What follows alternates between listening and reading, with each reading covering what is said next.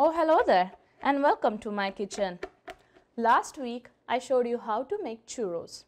Today I'm going to show you how to make rich, delicious hot chocolate, which will go really good with the churros, and also you can have it as it is. So for this recipe you will need chocolate, milk, cocoa powder, cornstarch.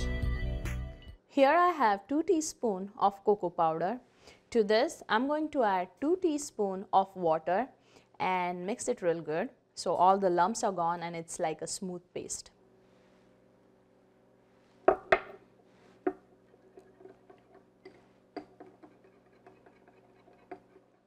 Add more water if you need.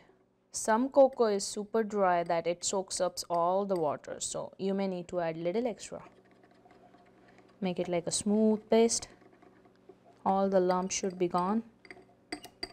Next we are going to add milk and a cocoa mixture to a pot.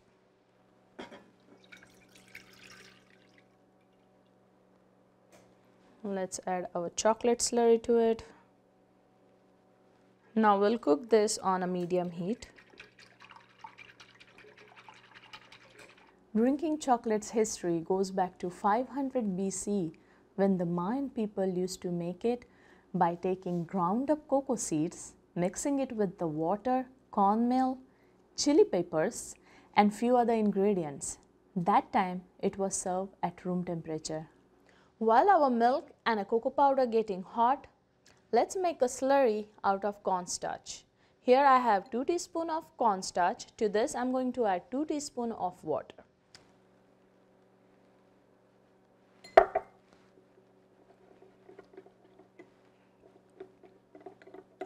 Mix it good until all the lumps are gone. Now cornstarch will settle down at the bottom after a few minutes. So before you add it to the milk, make sure you stir it and then add it. In the early 1500s, a Spanish explorer brought back the cocoa beans and the drink making machine to Europe. Soon it became popular and the Spanish people started serving it hot, sweetened and without the chilies. Keep stirring this occasionally. Now this is ready for our next ingredient, that is cornstarch slurry. So I'm gonna add the cornstarch. As I said, stir it. Hi Kimchi. Here's my cat. He's wondering what I'm doing. He is always very curious when I'm in the kitchen cooking something. In early 1700s, hot chocolate came to London and the chocolate houses became popular. It was like a coffee shop then. In late 1700, they started following the Jamaican recipe by adding milk to it. Until then, there was no milk in the hot chocolate. Once you add the cornstarch, keep stirring it so it doesn't sit at the bottom until it cooks. Now let's turn off the heat and add chocolate. We are going to add 1 cup of chocolate. Here I am using combination of milk chocolate and dark chocolate. Now you can use just milk chocolate if that's what you like.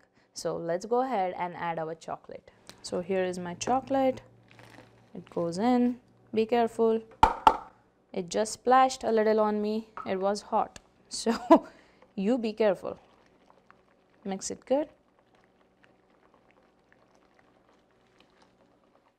Until the 19th century, hot chocolate was used as a treatment for stomach and liver diseases, and of course, as a special drink. Today, we all drink it as a sweet treat, and every country has their own version of hot chocolate. Now our chocolate is melted good. If you feel you want to add more chocolate, go ahead and add it. I gave you the basic recipe, but you can change it according to your taste. You can add extra stuff, or if you want, you can reduce the ingredient quantity.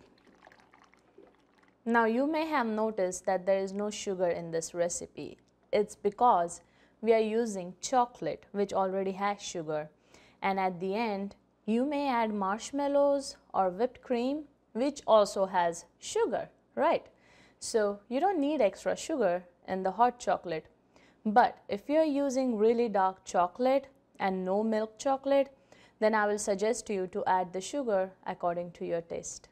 Our hot chocolate is ready to serve. You see how silky and smooth that is? Let's pour it in a cup.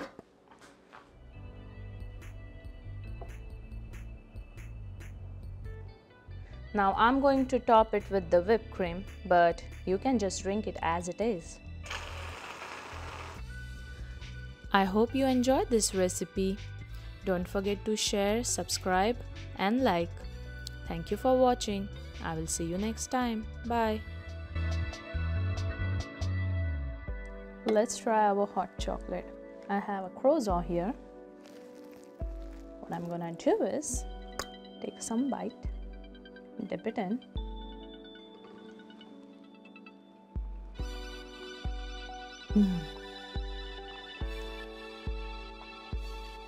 You should try this.